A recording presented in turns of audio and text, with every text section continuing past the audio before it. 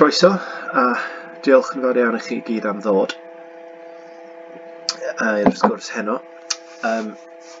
Dwi yn mynd i sôn heddiw fel mae'r teitl yn awgrymu am y Rhestr Enwau Lleoedd Hanesyddol. A dwi'n mynd i ddechrau off trwy sôn am pam yn union roedd y Llywodraeth yn credu bod angen rhywbeth o'r math arnyn ni. A wedyn sôn am sut siap fuodd ar y rhestr wrth ei lansio. Hynny yw faint o enwau a pa ffynhonnellau roeddwn ni wedi cymryd yr enwau oddi wrthyn nhw. A wedyn dwi'n mynd i symud ymlaen a gofyn, wel, pa effaith y mae'r rhestr wedi cael ar yr ymgyrch i arbed enwau lleoedd Cymraeg a Chymreig yng Nghymru. A beth dyn ni wedi bod yn wneud i helpu gyda hyn. Ac wedyn byddai'n gorffan trwy sôn am ddyfodol y rhestr. Hynny yw, be di'r ffynhonnellau dyn ni'n bwriadu defnyddio yn y dyfodol, a hefyd i ba gyfeiriadau dyn ni'n meddwl mynd ar rhestr. Felly, i ddechrau, mae'n debyg eich bod chi gyd yn ymwybodol iawn bod gennym ni broblem yng Nghymru gydag enwau lleoedd. Hynny yw eu bod ni yn colli nhw. Bod ni'n colli enwau a bod enwau newydd yn dod yn eu lle. Ac fel arfer, wrth gwrs, mae'r enwau dyn ni'n colli yn rhai Cymraeg a'r enwau newydd sy'n dod yn eu lle yn rhai Saesneg, sydd wrth gwrs yn achosi cryn dicter ar lawr gwlad, a mae pobl yn credu bod hyn yn golygu bod ni'n colli'r Gymraeg oddi ar y map yn weledol felly. Ac i roed ychydig o enghreifftiau i chi o'r math o beth sy'n digwydd yng Nghymru, dyma rai o'r enghreifftiau falle mwy enwog dyn ni wedi gweld yn y blynyddoedd diwethaf yma. Gan ddechrau, mae'n siŵr bod chi gyd yn hen gyfarwydd ar enw yma, ond gan ddechrau gydag Happy Donkey Hill, neu Faerdre Fach, os ni am ddefnyddio'r gwir enw. Nawr, mae Faerdre Fach yn fferm y tu allan i Landysul yng Ngheredigion, ac mae'r enw yn mynd yn ôl o leia 500 mlynedd. A beth mae'r enw yn deud wrthyn ni, achos wrth gwrs mae enwau lleoedd yn deud rhywbeth am hanes neu ddeiryddiaeth y lle. Mae'r enw yn deud bod yna lys rhyw uchelwr wedi bod yn yr ardal, naill llai yn uchelwr lleol neu efallai un o dywysogion deheubarth. A mae hynny wrth gwrs wedyn yn sôn wrthyn ni am hanes Cymru, nac ydi? Tra bod Happy Donkey Hill yn deud wrthyn ni bod yna asyn hapus iawn yn byw yna. Ddim cweit yr un peth. Wedyn wrth gwrs mae gennym ni Blas Glyn Llifon, tu allan i Gaernarfon, un o blastau, un o deuluoedd mwyaf dylanwadol y gogledd orllewin. A Blas Glyn Llifon ydy'r enw ers canrifodd. Ond pan oedd yn cael ei werthu, roedd y perchnogion yn trio ei werthu o dan yr enw Wimborne Hall, oherwydd bod nhw'n ofni na fod nhw'n gallu gwerthu'r lle petai enw Cymraeg arno fo. A dyn ni'n gweld hyn yn weddol amlwg, dim jyst efo plastai crand, ond efo tai normal. Oedd enw Saesneg ar di fy chwaer yng nghyfraith, a pan oedd hi'n trio cyn iddi drio gwerthu fo, roedd hi am roed enw Cymraeg mwy ystyrlon ar tŷ, ond dyma'r asiant tai yn deud wrthi beidio a roi enw Cymraeg arno fo, achos bydd yn fwy hawdd i'w gwerthu efo enw Saesneg. Felly mae'r agwedd honno yn eitha cyffredin yng Nghymru yn anffodus. Wedyn mae gennych chi fferm Bwlcheinion yng Ngheredigion. A phan oedd y ffermwr am ddechrau busnes glampio I arallgyfeirion y fferm, roedd yn ofni na fydda twristiaid yn dod I rywle o'r enw Bwlcheinion, achos bydden nhw ddim yn gallu deud yr enw, a felly, gan bod y fferm fyny mynydd, a bod yn bosibl gweld y môr o'r tir, roedd e wedi penderfynu roed yr enw Mountain Sea View ar y lle. Wedyn, wrth gwrs, un sydd wedi bod yn y newyddion, chwarel Llechwedd, sydd yn ganolfan gweithgareddau tu allan ynde, ar bwys Blaen y Ffestiniog. Doedd y cwmni yn penderfynu bod angen newid yr enw mwyn denu mwy o duristiaid. Felly dyma nhw'n edrych ar y lle yn dweud, wel, okay, Slate Mountain, bydde'r enw newydd, ac wrth gwrs y bobl leol yn gandryll am hyn, gan bod pawb am Blaen y Ffestiniog yn siarad Cymraeg. Felly dyma'r cwmni yn meddwl, alright, wel, ie, mae'n amlwg bod y teimlad yn eitha cry yn erbyn hyn yn lleol, felly mi gawn ni enw dwyieithog, mi nawn ni alw fo'n Slate Mountain, ac alwch hogia, dyn ni wedi googlo beth yw Slate Mountain yn Gymraeg a galw'r lle yn Mynydd Llechi. A dyma'r bobl leol yn dweud, no, that's what Llechwedd means. Ond na ni, a wedyn Cwm Tidi yng Ngheredigion, roedd Visit Wales am drio denu mwy o duristiaid, eto fyth I Cwm Tidi. A dyma nhw, chwarae teg, yn meddwl am syniad gwych, oedd nhw wedi cael par ifanc I gerdded llwybr yn arfordir a blogio am beth oedd nhw'n gwneud a beth oedd nhw'n gweld pob dydd, sy'n syniad gwych, chwarae teg. A dyma nhw'n cyrraedd Cwm Tidi, a meddwl, reit, be allwn ni ddeud am Cwm Tidi, a googlo, a ffeindio gwefan gafodd ei greu gen rhyw foi o Birmingham, welodd forlo yno un tro, a meddwl, a felly wedi penderfynu galw'r lle yn Seals Bay. Felly dyma nhw'n meddwl, Seals Bay ydy'r enw yn Saesneg, ife? Okay, go seal spotting at Cwm Tidi, also known as Seals Bay.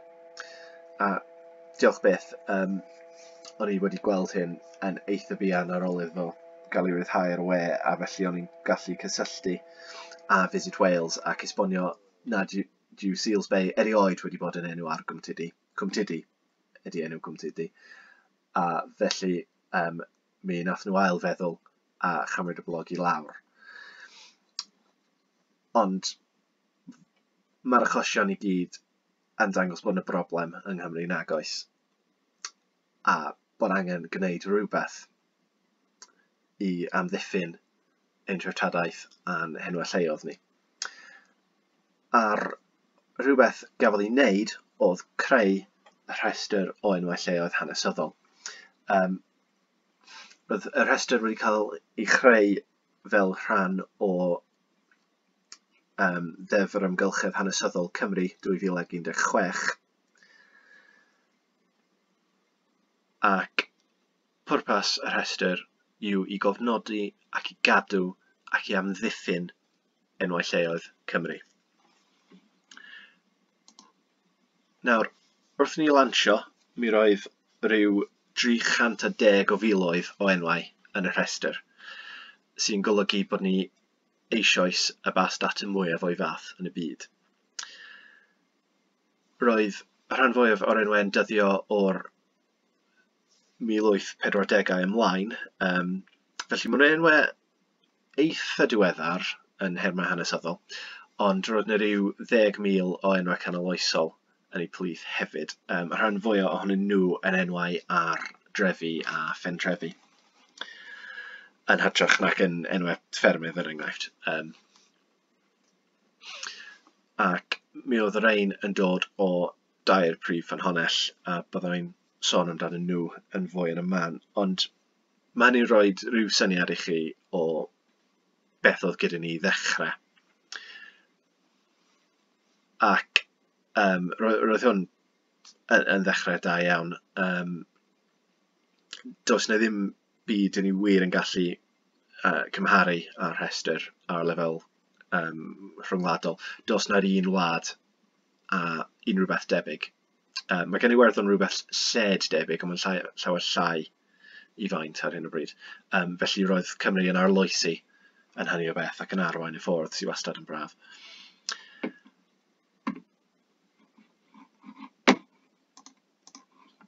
Ond i symud ymlaen at ffynhonnellau,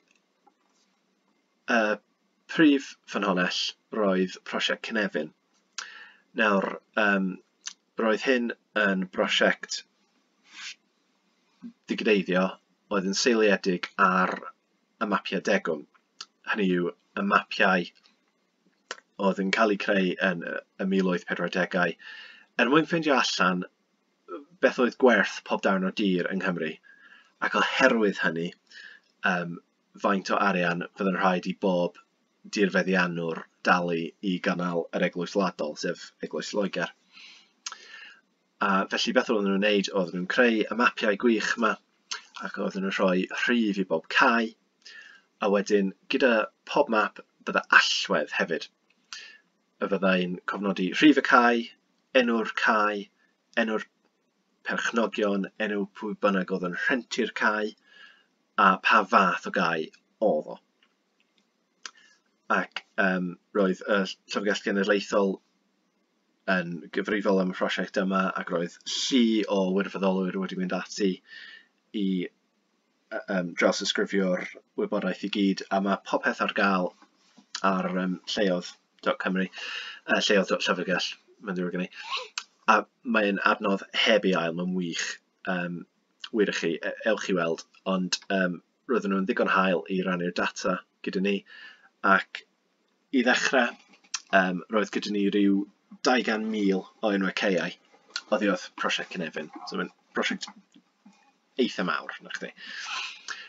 So dyma chi Machynlleth, enghraifft, a fel ydych chi'n gallu gweld, mae'r mapiau yn rhoi syniad i ni o faint mae Machynlleth wedi tyfu yn y ganrif a hanner diwetha, achos fe welwch chi mewn gwirionedd yr unig ddarn o'r dre sydd yma ar y map yma ydy Stryd y Maen Gwyn a Heol y Dôl.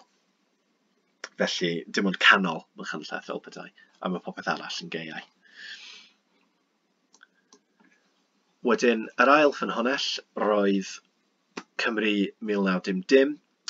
Roedd yn brosiect eitha tebyg i naws i brosiect Cynefin. Hynny yw, roedd e eto yn seiliedig ar fapiau. Y tro yma, mapiau ail argraffiad ar ôl y ordnans. Ac eto roedd hi'n brosiect torfoli. Hynny yw, roedd y mapiau wedi cael eu digydeiddio a roed allan ar y we mwyn i wirfoddolwyr drawsysgrifio yr holl enwau oedd i'w gweld ar y mapiau. A fel ydych chi'n gweld, dyna lle dyn ni'n cael y rhan fwyaf o'r enwau tai sydd gyda ni yn y rhestr. Ffermydd i'r rhan fwyaf, ond plastai hefyd, a weithio ambell i di arall. Hefyd, mae gennym ni enwau tafarndai, mae hyn enwau capeli ac eglwysi, enwau afonydd, nentydd, alldydd, clogwyni. Felly mae yna rychwant eang o enwau yn dod o'r ffynhonnell yma. Ac mi fyddwch chi'n sylwi ar y map I hun, nawr ar wefan y rhestr, ydych chi'n gallu newid rhwng y map yma a'r map modern sydd wastad yn ddiddorol wrth weld sut mae'r tir wedi newid eto. Ydych chi'n gallu gwneud hynny drwyddi draw. Wedyn, y ffynhonnell nesaf oedd casgliad o ffynhonnellau fel petai. Roedd y ganolfan uwchradio Cymreig a Cheltaidd yn ddigon hael I roi mynediad I ni at eu casgliad o enwau lleoedd maen nhw wedi creu wrth gwneud eu gwaith, ac mae'r rhain gan fwyaf yn dod o'r oesoedd canol, ond mae yna rai enwau sydd yn dyddio i'r oesoedd cyn hynny. Enghraifft, mae gyda ni dau enw yng Nghymraeg sy'n dyddio o ail ganrif oes Crist. Ac mae'n werth nodi ar y pwynt yma, dyw'r rhestr ddim just yn cynnwys enwau Cymraeg a Saesneg. Achos, wrth gwrs, roedd llawer o ddogfennau, a rhan fwyaf, deud y gwir, yn yr oesoedd canol yn cael ei sgwennu mewn Lladin. Felly, beth sydd gyda ni yma ydy fersiynau Lladin enwau Lleoedd Cymru. Enghraifft, yn y llun yma, ydych chi'n gallu gweld yr holl llannau teilo, enghraifft, yn Lladin. Ac mae gyda ni enwau Eingl-Normaneg hefyd, hen Saesneg, Groeg, fel nes i grybwyll. Felly, dwi ddim just yn enwau lled fodern dyn ni'n casglu, a dwi ddim just yn enwau Cymraeg a Saesneg. Dyn ni'n bwriadu casglu pob enw sydd wedi cael ei roi ar unrhyw le yng Nghymru mewn unrhyw iaith ar unrhyw gyfnod. Felly, mae yna dipyn o waith o'n blaen ni. Felly, dyna oedd y ddarlun Pedair Blynedd yn ôl. Sut mae hi heddiw? Wel, ers ein lansiad ym mis Mai 2017, mae, fel ych chi'n gweld, 276 o filoedd 397 o ddefnyddwyr unigol wedi ymweld ar wefan. Cyfartaledd o 385 o sesiynau dydd sydd yn enfawr i adnodd fel hyn. Ac mae yna le i adael sylwadau ar yr enwau, a mae 61 o bobl wedi gwneud hynny. Hynny wedi tywelu ers y pandemig, mae'n rhaid i fi ddweud. Bod y niferoedd sy'n edrych ar y wefan wedi mynd i fyny, sy'n eitha diddorol. A dyn ni wedi cael mwy na 200 o ymholiadau trwy'r ffurflen ymgysylltu. Felly, os oes gennych chi gwestiwn am un o'r enwau neu unrhyw beth sydd ymwneud ag enwau lleoedd, ydych chi'n gallu cysylltu â ni. Dyn ni'n trio ymateb o fewn o leia 3 dyddiau'r gwaith, ond mewn gwirionedd dyn ni'n trio ymateb ar yr un dydd. Felly, dyn ni'n gwneud yn gorau. Ac fel ych chi'n gweld, mae yna sôn ar y sleid yma am y wefan Gymraeg a'r wefan Saesneg, a mae hynny yn rhywbeth werth nodi, achos 2 wefan sydd gyda ni mewn gwirionedd, un yn Gymraeg ac un yn Saesneg, a da chi'n gallu newid rhwng y ddau ar unrhyw bwynt ar y wefan. Mae popeth yn ddwyieithog. Hynny yw, da chi'n gallu gwneud popeth yn Gymraeg, ydych chi'n gallu gwneud yn Saesneg, ydych chi'n gallu gwneud popeth yn Saesneg, ydych chi'n gallu gwneud yn Gymraeg. Nawr, beth sy'n ddiddorol ydy, fel chi'n gweld, mae y bobl sy'n defnyddio'r wefan yn Saesneg ac yn Gymraeg yn defnyddio fo mewn ffyrdd gwahanol. Felly, mae'r Cymru yn tueddu i gymryd llawer mwy o ddiddordeb yn y prosiect ei hun, enghraifft, tra bod y bobl sy'n defnyddio'r wefan yn Saesneg jyst yn ymddiddori yn yr enwau. A mae Cais a Nicholas yn gau tu allan i Amlwch, a mae Carreg y Blaidd yn fferm yng Ngwerni Hywelydd jyst tu allan i Gerrig y Drydion. Dwi'n siŵr beth sy'n mor arbennig am y ddau le, ond ewch i weld, efallai fyddwch chi'n gwybod. Ac fel ych chi'n gweld, dyn ni wedi mwy na dyblu ar enwau sydd gyda ni yn y rhestr ers y lansiad. Mae 680,000 o enwau bellach yn y rhestr, a maen nhw'n dod o dros 1,200 o ffynhonnellau gwahanol. Felly, mae'r peth wedi tyfu yn enfawr, fel ych chi'n gweld. Dwi'n mynd i symud ymlaen rwan a siarad am y ffynhonnellau eraill sydd wedi mynd mewn, wel, rhai ohonyn nhw o leia. Dwi'n wedi sôn am bob un wrthoch chi. Sydd wedi mynd mewn ers y lansiad, a dylwn ni nodi wrth gychwyn bod ni wedi cael ail ingest o ddata gen brosiect Cynefin. Felly mae gennym ni rhyw 500,000 o enwau caeau o brosiect Cynefin erbyn hyn. Sydd yn golygu bod gennym ni bron o leia un enw ar gyfer pob cae yng Nghymru.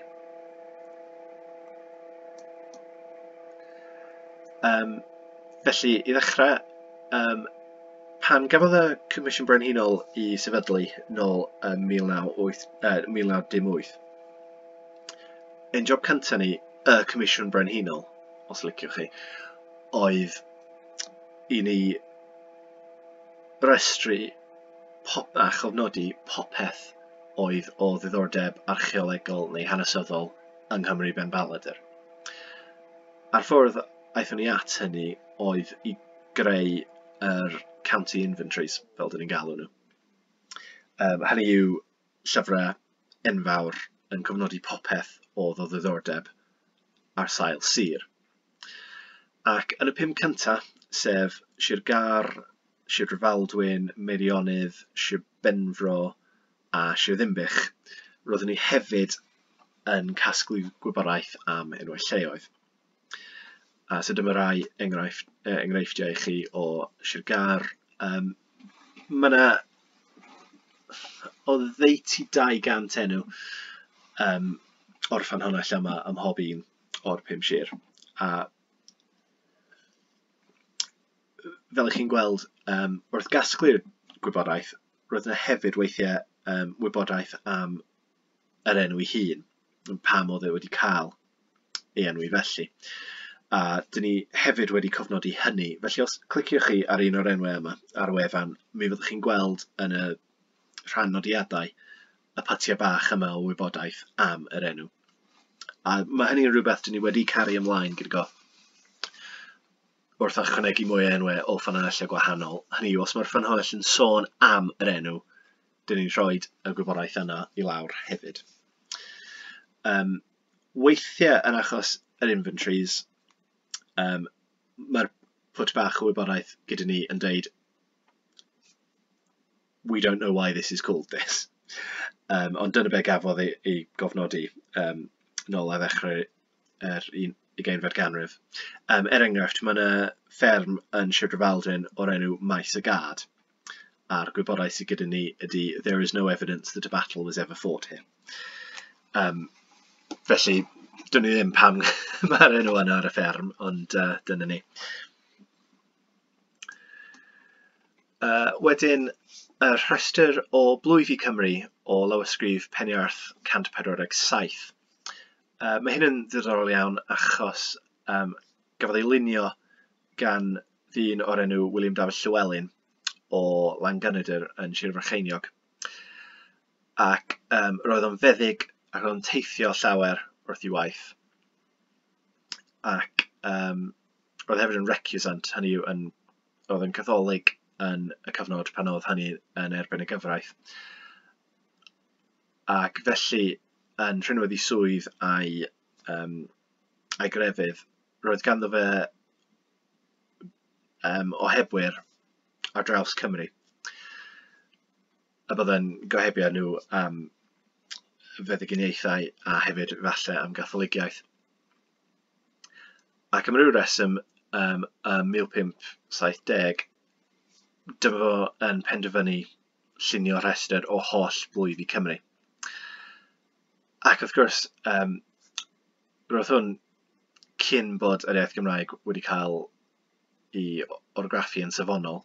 Felly beth sydd gyda chi yma ydy rhyw glwtwaith trafodiaethol lle mae'n clywed yr enwau yn hyfodiaeth ei ohebwyr a mae'n sgwennu nhw lawr yn ei dyfodiaeth ei hun. So mae'n reit ddiddorol. Ac yn enwedig pan mae'n dod i'r ardaloedd lle roedd Saesneg yn cael ei siarad ar y pryd, sef De Benfro a Bro Gŵyr. Achos dwi ddim wir yn gwybod beth i wneud efo enwau Saesneg. Weithio beth chi'n cael ydy yr enw Saesneg, ond mewn ffynhonnellau Cymraeg fel petai. Felly mae Habernston yn Sir Benfro ond hyn yn Herbraston. Ac weithio mae'n creu enw, enghraifft, Ffreistrop eto yn Sir Benfro ydy Rhestr Gam, achos mae jyst i trio creu enw Cymraeg ar y lle. So mae'n reit ddiddorol. Wedyn, mae gyda ni parochialia Edrych Llwyd. Nawr, roedd Edrych Llwyd yn un o'r bobl wych oedd yn bodoli yn y 19th ganrif oedd â diddordeb ym mhopeth. Mi greodd astudiaethau Celtaidd fel pwnc academaidd yn ei amser sbar fel petai. Mi roedd yn fiolegydd, yn hanesydd, yn ieithydd, oedd effar o fwy. Ac roedd hefyd yn guradur amgueddfa Ashmole yn Rhydychen. A penderfynodd o fod e am sgwennu hanes naturiol Cymru. Felly dyma fo yn mynd ati i lunio rhestr hir faith o gwestiynau a'i hanfon nhw allan at holl blwyfi Cymru mwyn i'r feceriaid neu y bobl addysgiedig eraill yn y blwyfi ymateb o'r cwestiynau fel bod nhw'n gallu dechrau'r gwaith o lunio i hanes naturiol.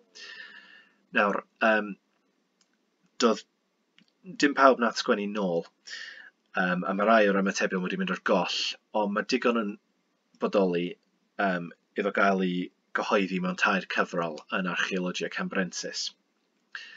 Dwi wedi bod yn gweithio trwyddyn nhw, felly dyma yr enwau sydd yn ne Ceredigion yn ardal Llanber Pont Steffan. Dych chi'n gallu gweld yn fras faint o enwau sy'n dod gyda fo o bob plwy. A dyma lle ni arni. Dyn ni bron wedi cwblhau y drydydd gyfrol ac mae 1167 o enwau ond nhw 218 o Geredigion i roi syniad i chi o faint o enwau sy'n dod o bob sir. Mae'r rhan fwyaf o blwyfi Sir y Fflint, Meirionnydd a Shiddimbych wedi anfon ymatebion yn ôl a bod nhw wedi goroesi. Mae yna chydig o Geredigion, chydig o Forganog, ond dyna ni. O, mae yna rai o Sir Rhyfaldwyn hefyd, ond dos na un o Ynys Môn hyd yn hyn. Ond beth sydd mor dda am y parochialia ydy roedd y gohebwyr yn cofnodi pethau diddorol am y llefydd hefyd, felly fel arfer, os maen nhw'n rhoi enw tŷ, maen nhw'n deud pwy oedd yn byw yna. Neu falle i bwy oedd y person yna'n perthyn. Neu i bwy oedd yn neu gan bwy oedd yn rhentio'r tŷ. So mae hynny yn wych ar gyfer achyddu.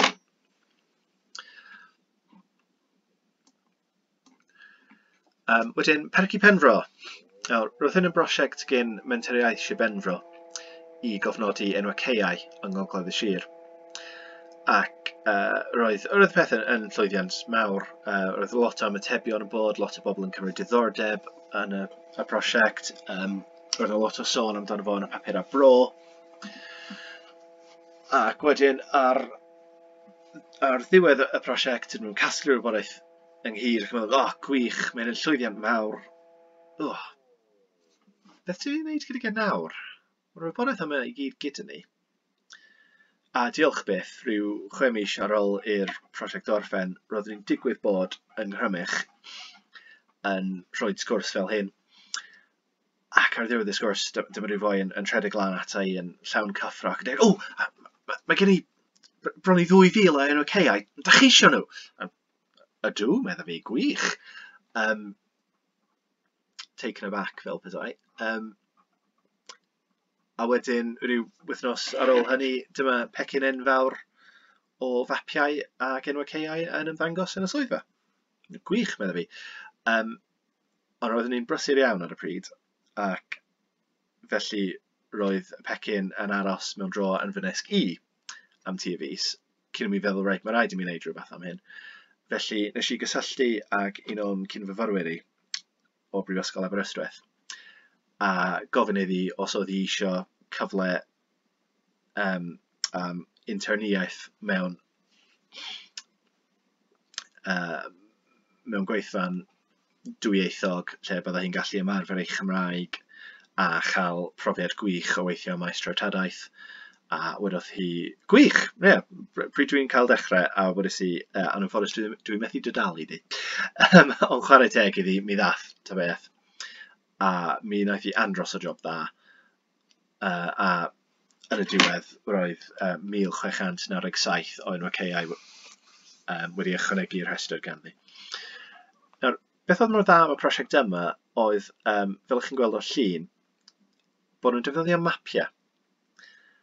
Ac roedd gen bob fferm lliw arbennig, a roedd nhw yn rhoi rhif ar bob cae, felly ydych chi'n gallu gweld i bob ble oedd pob cae, ac i bob fferm roedd nhw gyd yn perthyn.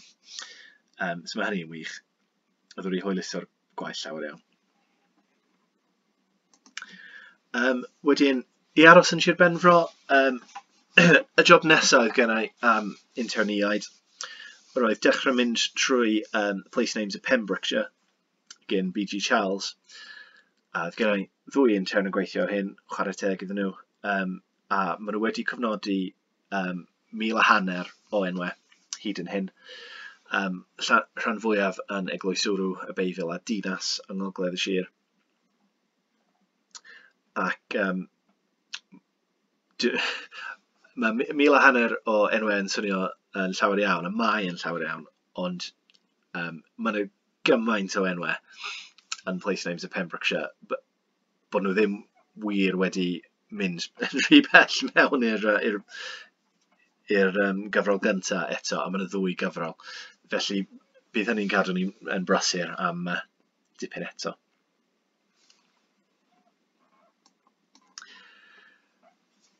Nawr, un o'r pethau mae pobl wastad yn ymddiddori ynddo fo yn y rhestr ydy yr holl enwau hanesyddol, yr hen ffurfiau, os liciwch chi, ar ein trefi a phentrefi ni yng Nghymru.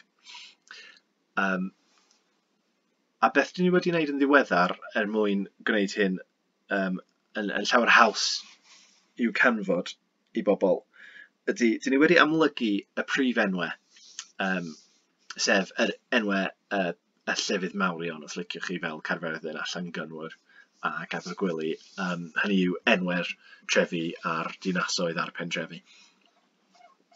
Felly, os fel chi'n sgrolio gwmpas y map, mi fyddwch chi'n gweld y prif enwau yn ymddangos fel ma nhw yn y llun uchaf. Ac wedyn, os chi'n mi fyddwch chi'n gweld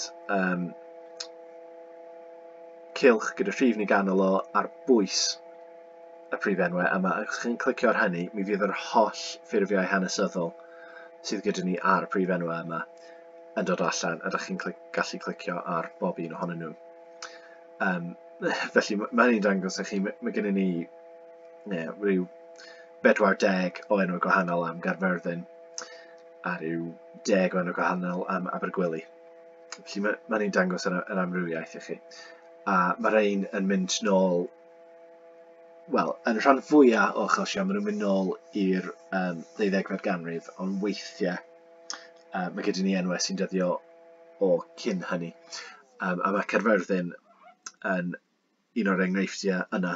Mae gennym ni enw Groeg ar Gaerfyrddin o'r ail ganrif oes Crist, sef Morydonom.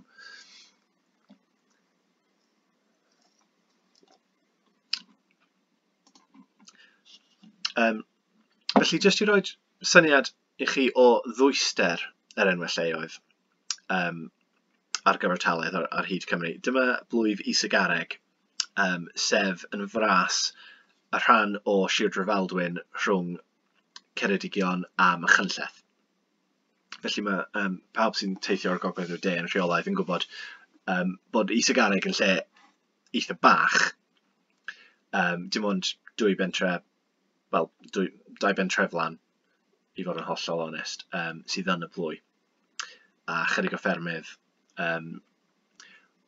Ond hynny, mae dal 401 o enwau lleoedd yn y plwy. Felly mae hynny'n rhoi rhyw syniad i chi o pa mor ddwys yw ein data ni ar gyfer y pob man yng Nghymru. Dyw is-y-garreg ddim yn eithriad o gwbl, maen nhw i gyd fel hyn. Nawr, mae hynny wrth gwrs yn braf, ond pa effaith ydy hyn yn cael ar enwau lleoedd yng Nghymru? Hynny yw, i ba raddau ydyn ni wedi bod yn gallu stopio Happy Donkey Hills y byd. Wel, dyn ni wedi bod yn cydweithio gyda'r awdurdodau lleol ar hyn, achos un o rinweddau'r rhestr ydy bod yn rhestr statudol. Hynny yw, mae rhaid i awdurdodau lleol gymryd y rhestr mewn i ystyriaeth wrth enwi ac ail-enwi strydoedd a datblygiadau. Felly mae hynny'n golygu bod nhw ddim yn cael just creu enw newydd ar fympwy. Maen nhw'n gorfod defnyddio enwau hanesyddol wrth newid. A hefyd, beth maen nhw'n fod i wneud ydy pan mae rhywun eisiau newid enw i ti, mae'r awdurdodau lleol yn sgwennu at y perchennog gyda pecyn gwybodaeth, os liciwch chi, yn esbonio pwysigrwydd enwau lleoedd yng Nghymru a'r iaith Gymraeg ac yn gofyn yn garedig iddyn nhw beidio. Wedyn mae gennym nhw cooling off period fel petai o 10 niwrnod, a wedyn fel mae pethau'n sefyll ar hyn o bryd, os maen nhw wir eisiau newid yr enw, wel, iawn, i heiddo nhw di'r ti maen nhw'n cael. Ond wedyn mae'r hen enw yn dod mewn at y rhestr ac yn cael ei ddiogelu am byth. Falle fod e ddim ar arwydd ar y tŷ bellach, ond mi fydd yn parhau yn y rhestr. Ond pa mor lwyddiannus ydy hyn? Wel, os dechrau ni yng Ngwynedd, mae'r data ar gyfer Gwynedd chydig bach yn hen yn anffodus. Ond tro diwetha i ni siarad yn nhw, roedd Gwynedd yn gweld bod tua hanner o bobl yn newid i meddwl ac yn peidio a newid enwau lleoedd. Nawr, dyw hynny ddim yn swnio'n arbennig o uchel, dwi'n gwybod, ond os ewch chi'n fanwl ar y data, beth mae'n golygu ydy bod pobl ledled Gwynedd yn peidio newid enwau lleoedd ac eithrio am yn ardal Abersoch, lle maen nhw yn mynnu newid enwau. Ond dyna ni, mae gweddill Gwynedd yn iawn. Wedyn Ceredigion, dyma y newidiadau sydd wedi bod yn 2020. Fel chi'n gweld, mae 10 enw Saesneg wedi cael ei newid i Gymraeg, a mae 1 enw Cymraeg wedi cael ei newid i Saesneg. Ac o ran enwau newydd ar 2 a strydoedd, mae 230 o rai Cymraeg ac 11 o rai Saesneg. Felly,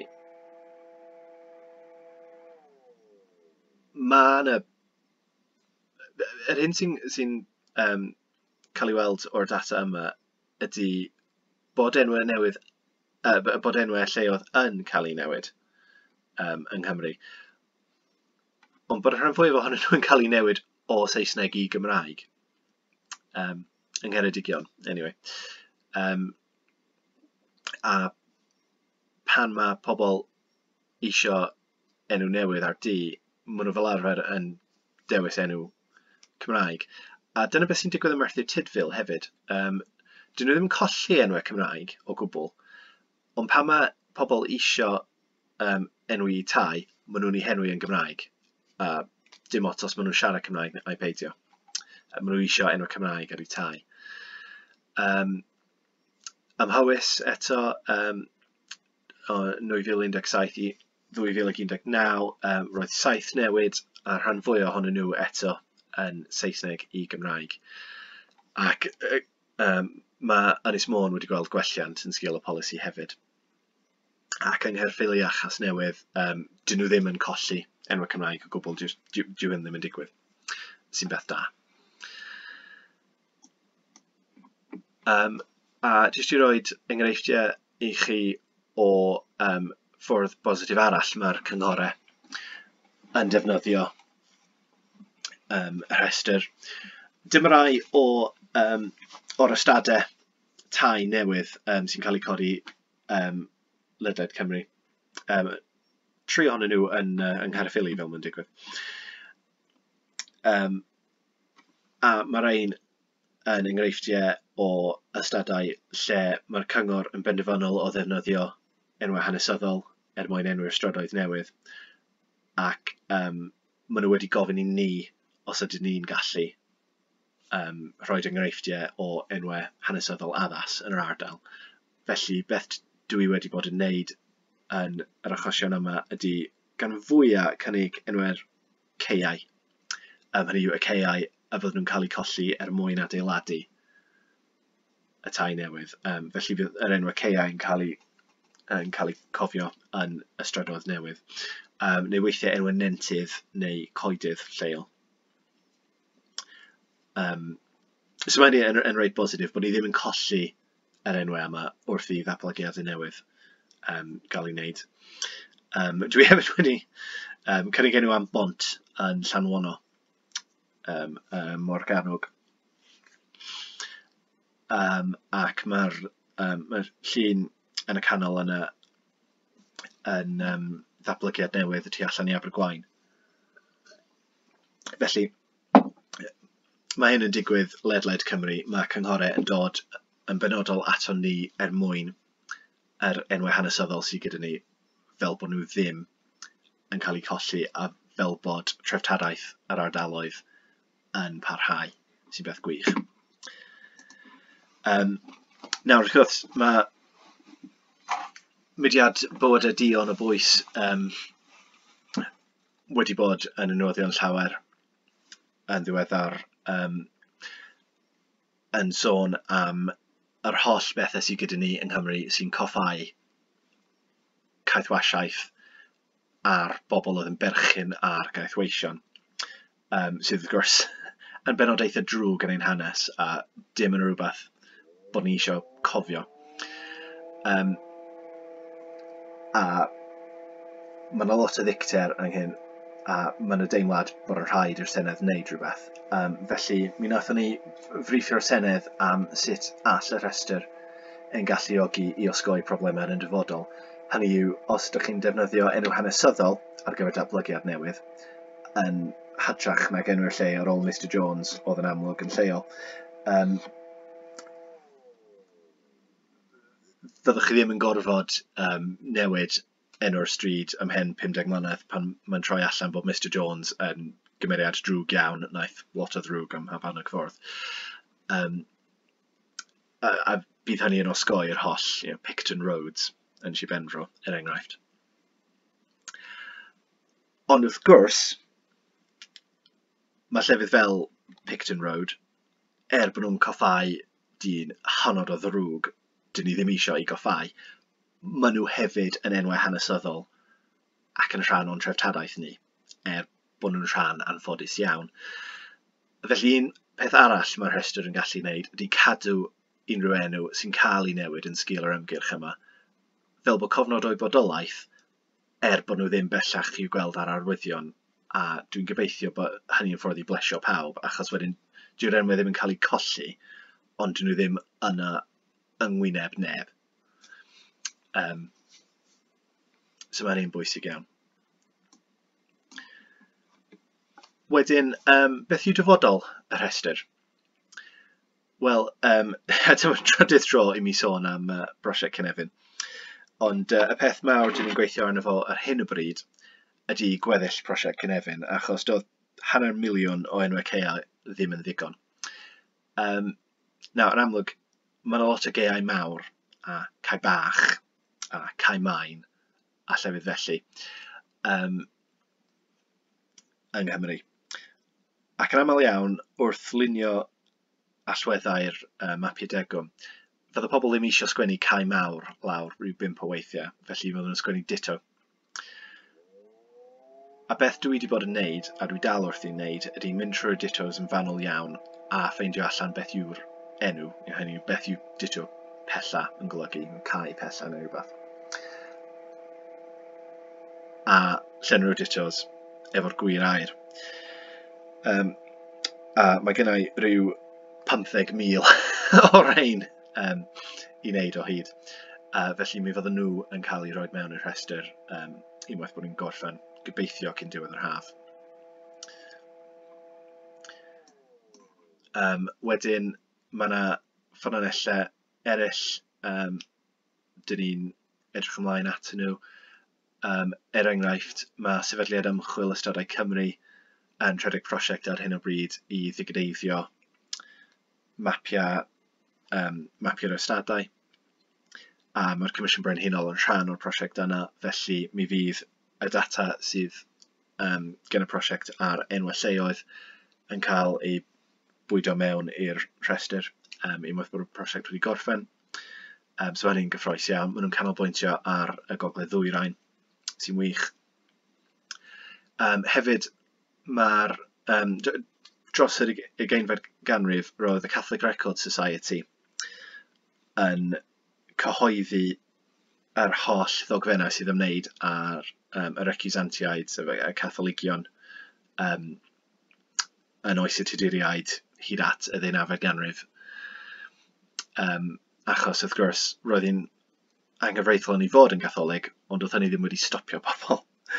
Felly, ffeindio allan pwy oedd y Catholigion drwg yma a faint o arian oedd ganddyn nhw mwyn i dirwyo, roedd yn rhaid cael biwrocratiaeth enfawr i gofnodi henwau, ac yng Nghymru, wrth gwrs, roedd hynny yn golygu cofnodi enwau lleoedd hefyd.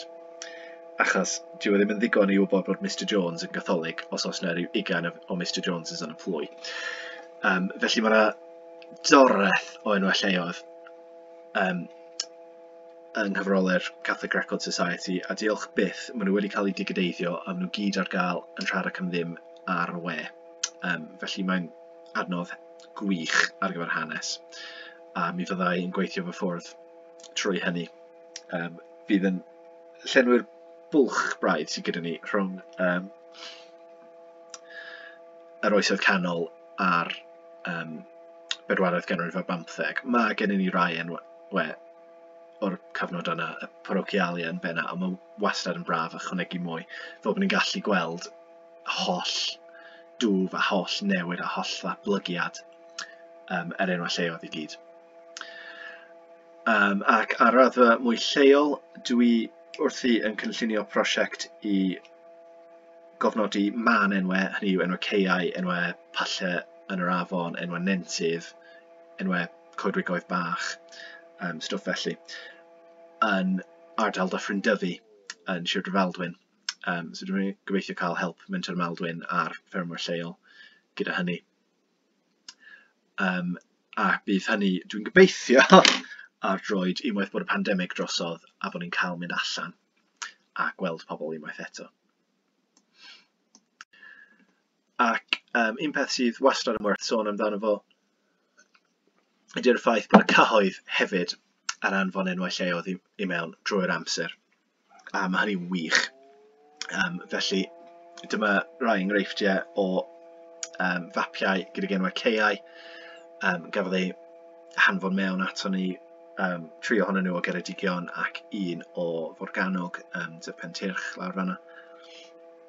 Felly, os ych chi yn berchen ar fferm a ydych chi'n edrych ar y wefan ac yn gweld bod gyda ni yr enwau cynefin a bod nhw'n wahanol i'r enwau ydych chi'n defnyddio heddiw, os gwelwch yn dda, anfonwch nhw mewn ato ni. A hefyd yn yr un modd, os chi'n gweld bod enw'ch tŷ ddim yn y rhestr, os gwelwch yn dda, anfonwch o mewn ato ni. Achos mae Llywodraeth Cymru wedi ymrwymo i ariannu y rhestr am byth. Felly bydd yr adnodd yma ond yn tyfu ac yn dod yn fwy pwysig, a mae pob enw yn cyfri. Achos, fel ydych chi wedi gweld, maen nhw'n cael eu defnyddio gen Llywodraeth Cymru a gen yr awdurdodau lleol a gen y datblygwyr hefyd. Felly mae pobl Cymru yn rhan o'r gwaith o gadw ein treftadaeth. Ac mae unrhyw enw sydd yn y rhestr fydd yn cael ei ddiogelu a'i gadw am byth. A felly bydd ein treftadaeth yn saff am byth. Diolch yn fawr iawn.